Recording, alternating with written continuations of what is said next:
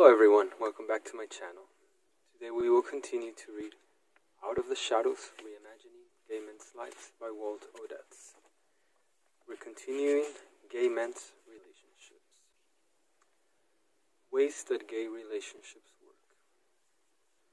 Not that you would know if from the idea of the homosexual or conventional, socially constructed models, but relationships between two men are, in many ways, like those between any two human beings. Some are wonderful, some are good, some are good enough, and some languish in unspoken tragedy. All relationships are too emotionally complex to completely decipher. Gay relationships carry the obvious, additional burden of widespread disapproval. But gay relationships potentially offer at least three benefits that distinguish them from heterosexual alliances. They may draw on a male camaraderie that is rooted in both the inborn and acculturated male sensibility. They are relationships between two men, one or both of whom may possess a more inclusive blend of male and female sensibilities, and they offer sexual possibilities, and thus a breadth of emotional expression that are often unavailable to conventional heterosexual couples. Gay relationships are usually an inside-out process that helps surmount the limitations of the outside-in, socially constructed relationships that would dictate expected and appropriate feelings and behavior. In today's American society, one man simply loving another is still an inside-out form of life. Male camaraderie is often beneficial for gay male relationships, even if it has roots in the limiting and problematic pure male sensibility. One need only think of a football team to conjure up pure male camaraderie, or, more on topic, the element of male camaraderie in the relationship of Morris and Billy, whose blended sensibilities were introduced in Chapter 1. Their solution to who gets to be on the bottom was to arm wrestle, an obviously male solution to a distinctly unconventional male dilemma. But male camaraderie and a gay camaraderie are not mutually exclusive. At least in gay relationships, the sensibility that allowed Morris to experience Billy as a beautiful, sweet, gentle woman had been accomplished through an expression of male sensibility, a contest of physical strength. Both kinds of camaraderie are bonding, and Morris and Billy were bonded in both their conventional male strengths and their important strength of feminine sensibility, without which intimate relationships are invariably problematic. Most men have a mutual understanding of one another that I'm not sure is possible between men and women. The two genders, significantly as a consequence of the developmental gender split described in Chapter 1, so often find each other indecipherable. After 30 years of conducting psychoanalysis, Freud himself is reputed to have once asked, "What does a woman want?" A 2016 Google search seemed to confirm the ongoing bewilderment of both genders.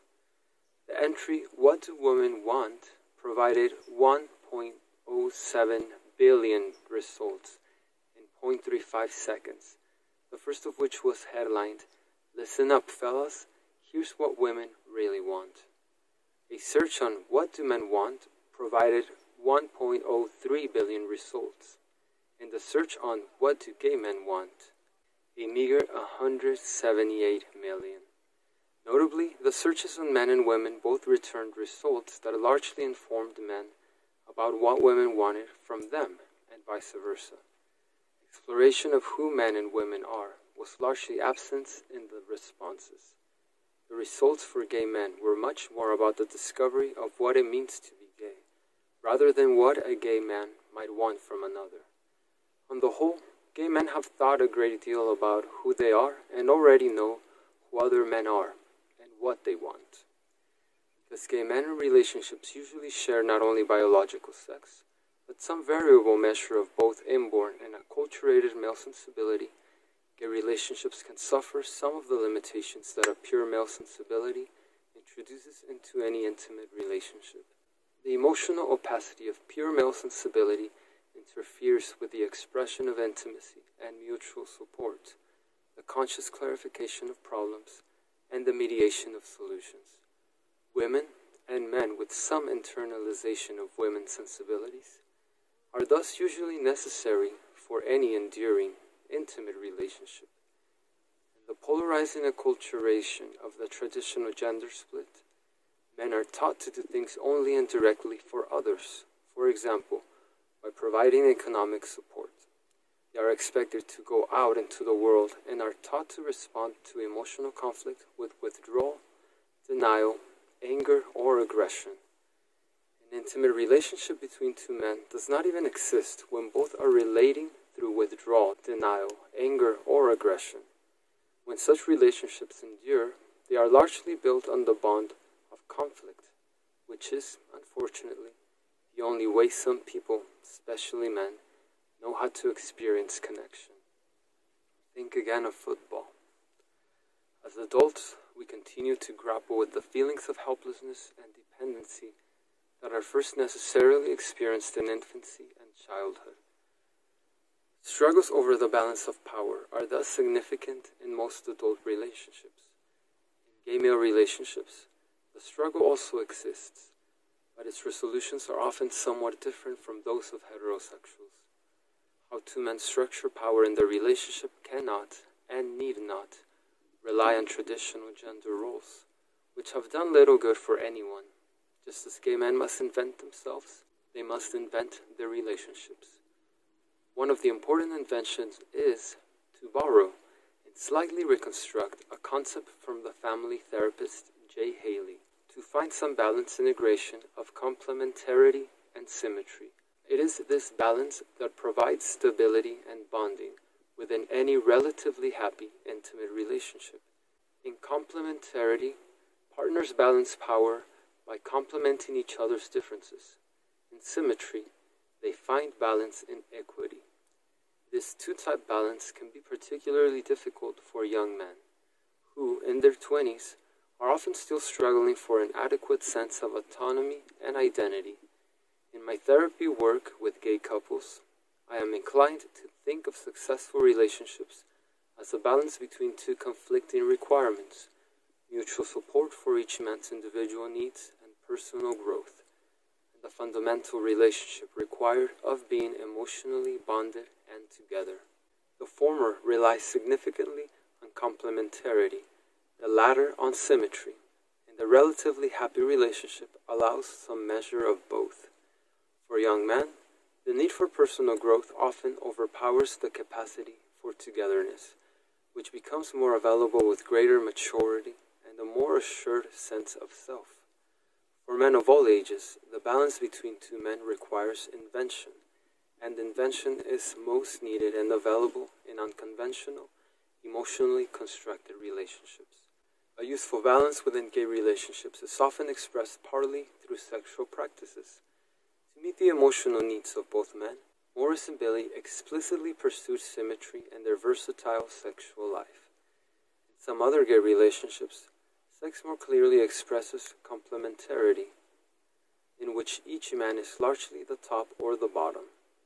A partner who holds the balance of power outside sex may be more sexually passive and receptive. Non-sexual matters also offer a range of solutions to the balance of complementarity and symmetry. If an older partner holds the authority of age, experience, or money, the younger partner may balance that with special skills, greater experience with gay life, physical appeal, or the simple fact of greater height or physical strength. Sex. Money and sex are both often experienced as measures of power and control, and are the two common relationship hotspots for both gay and straight couples. Gay men's forced adolescent segregation of sex from relationships, the stigma attached to homosexual sex, the conventional acculturation of males, and the inborn nature of male sexuality are four influences that conspire to create sexual issues for gay couples. The most common issue is probably the waning or loss of sexuality within the relationship, which, contrary to popular perception, is most often initiated in longer-term heterosexual relationships by the male. Males, straight and gay, withdraw from sex for many reasons, but one of the most common is fear of humiliation for not being able to perform. For gay couples, the male sensibility that motivates withdrawal is likely to be more or less doubled. As a result, the incidence of diminished sexuality is probably higher among gay couples than straight ones. Diminishing sex with gay relationships can follow from other issues also seen in heterosexual relationships, including broadly based power struggles, anger, and emotional withholding. But in gay relationships, diminishing or absent sex also often has distinct developmental roots. Gay adolescents and young men are often limited to sexual lives that allow only highly eroticized, libidinal sports sex that is focused on novelty, orgasm, and demonstrations of prose and performance. Such sex largely excludes, often even forbids, the expression of emotional intimacy, which is precisely what is needed to sustain sex in longer-term relationships. Ongoing relationships require at least some transition from pure sports sex to relationship sex that remains erotically engaging but also communicates intimacy, affection, and attachment. Sex can be one of many ways that two men share their lives. The transition from pure sports sex to something more emotionally inclusive is often difficult for those with a more purely male sensibility. A beautiful, potent body engaged in hot sex with the beautiful body of an idealized stranger is what all men, but particularly gay men, have been acculturated to believe is the definition of good sex.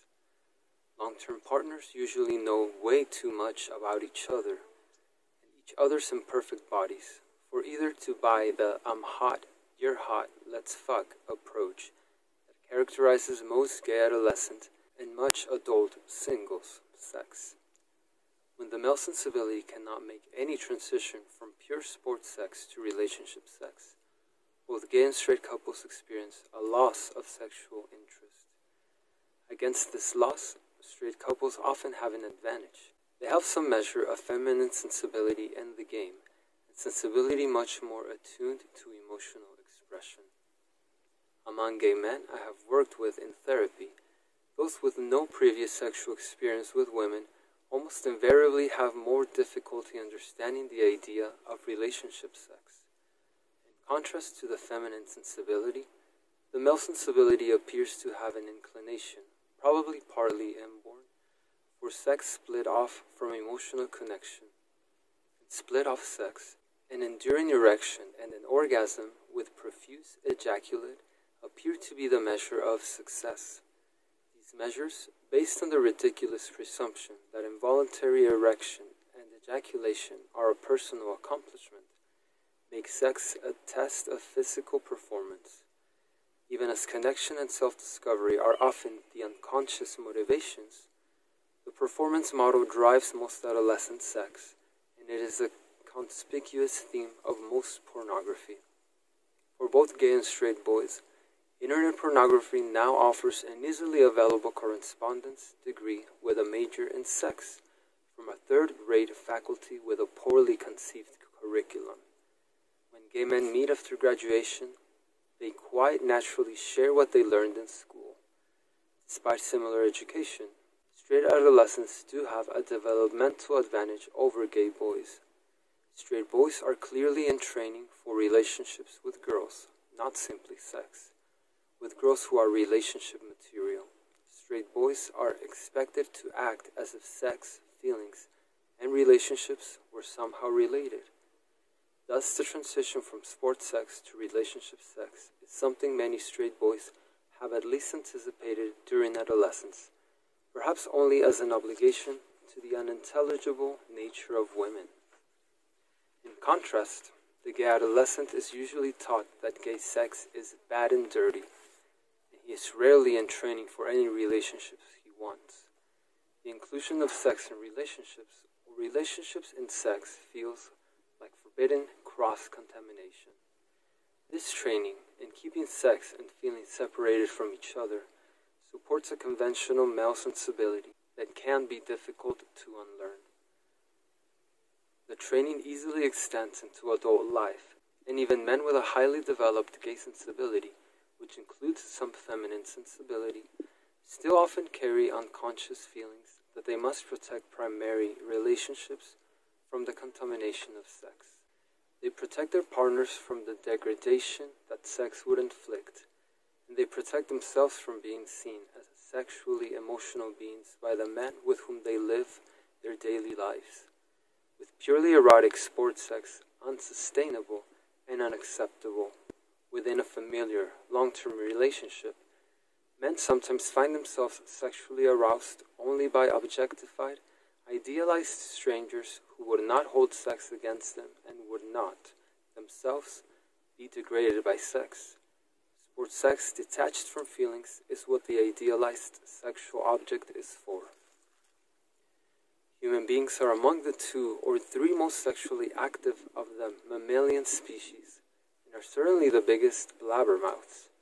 Nevertheless, we have extraordinary difficulty talking about sex. In the United States, we live in perhaps the most erotophobic, sexually shamed society in the Western world. And the consequences are immensely destructive. Because gay men have been forcibly defined by sex, again, the idea of the homosexual, they have less reluctance than most to talk about sex with me, but they still have difficulty with intimate partners with whom they most need to talk. I've seen innumerable gay couples in therapy who were having little or no sex and were both troubled by that, but they had never had anything but the most fleeting, superficial conversation about what is often the elephant in the relationship room. In working with couples, I thus often initiate a discussion of their sexual lives by asserting what ought to be obvious and would be in a less fearful, more perceptive society. Human lives are naturally erotic, and sex is one of the important and pleasurable ways we share and communicate. If you share a hike in the hills, a movie, a meal, or a bed, I sometimes ask, why not your bodies? Many gay men have never heard such an obvious affirmation of human sexuality. Many have never allowed themselves to even think such a thing. Sometimes a couple's sexual life mutually diminishes, but more often than not, one of the 2 would like to have sex and repeatedly tries, but is too often rebuffed. The desirous partner finally abandons the effort in feeling of rejection, undesirability, hurt, and anger. His rejecting partner retreats still further in resentment of the expectations and often unconscious feelings of failure and guilt. The hurt, anger, and guilt are displaced into other conflicts, often about money and decision-making authority, but the sexual issue itself remains undiscussed. Other expressions of affection, simple ones, such as touching, hugging, and kissing, are avoided in all but their most perfunctory forms because they threaten to provoke the entire cycle of sexual approach: rebuff, hurt, anger, failure, and guilt. As a result, the 2 men often drift apart emotionally, not only because they do not have the shared bond of sex, but because they must maintain distance to keep the unspoken sexual issue unspoken. If the anger and guilt are not too destructive, gay couples can often sustain a male camaraderie that assists the relationship, but not always. A majority of gay couples who come to therapy because they are fighting too much and thinking of splitting up have not had sex in a long time, but they rarely connect the issues. As with all couples, gay male relationships do not require an ongoing sexual relationship. Many relatively asexual gay relationships are happy enough without it. 2 men live together, love each other, and find support and companionship in their arrangement. Sometimes, one or both seek sex outside of the relationship, one more often than not. Unfortunately, some gay men also feel shame about asexual, primary relationships. They feel they should be having sex and experience their asexuality as a confirmation that there is, indeed, something unnatural or born with gay relationships, or at least theirs. They also often feel shame about outside sex, which in America is rarely an acknowledged part of conventional, socially constructed relationships. with no prior purpose of helping gay couples initiate or reinstate sex, the question I usually ask is, why do they not have sex together? More often than not, their history reveals that early in the relationship, the two men were sexual, but the sex waned, sometimes rather quickly. But why, as they got to know each other more deeply and intimately, was this natural human expression of sharing, affection, intimacy, and bonding progressively excluded? Two answers are typically offered by one or both members of the couple. They are bored with the sex they have, and one or both are no longer attracted to the other. The latter explanation is almost always revealed without the other partner present. Both of these issues, but particularly the latter, are experienced as indecipherable, autonomous, and unchangeable internal facts. In truth, both boredom and a lack of attraction can be addressed, but not simply with the revival of sports sex. Sports sex relies on two elements that no longer-term relationship can reliably provide: novelty, which would fend off boredom, and an idealized partner who would thus be more readily experienced as attractive. Complete novelty and idealization are usually possible only with strangers. Sexual interest and the story of Lester and Bill. One of the most striking things about couples stuck in the conundrum of desired but diminished or absent sex is that they have lost the capacity for play, a capacity that all children have, but many adults have lost. The idea of boredom is obfuscating because if it alone were the reason that partners were not having sex, they would simply do something interesting, something novel and engaging, something playful. Novelty and play are intuitive, and when we cannot play, something is actively, if unconsciously, obstructing it. Some gay couples with waning sexual lives have told me that their sex consists largely in watching pornography together, while separately masturbating. This is a kind of sports sex stimulated by other sports sex, an often pleasurable shared activity that expresses male camaraderie. But within adult relationships, it is not quite mutual play. It is the enactment of a substitute for mutual play that is as likely to distance the two men as to support their connection and intimacy. It has its unconscious purpose. The avoidance of true mutual play allows men and teenage boys who commonly engage in such activity to conceal feelings from each other that might otherwise be revealed. By its very nature, play is spontaneous and thus requires an acceptance of uncertain outcomes. Sexual play involves both an uncertain internal, emotional experience and the possible revelation of that experience to another.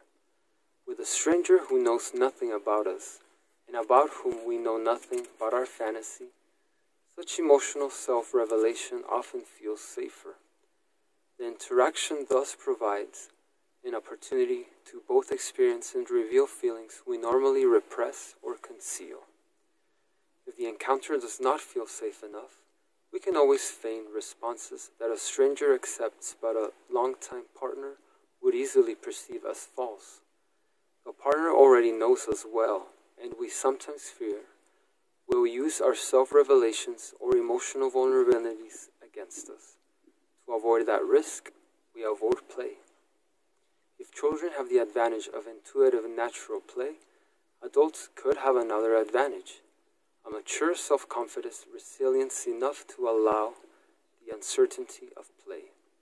Sexually, young men sometimes strike a balance between the two, where they remain closer to early life play, even as they have developed some measure of maturity and resilience.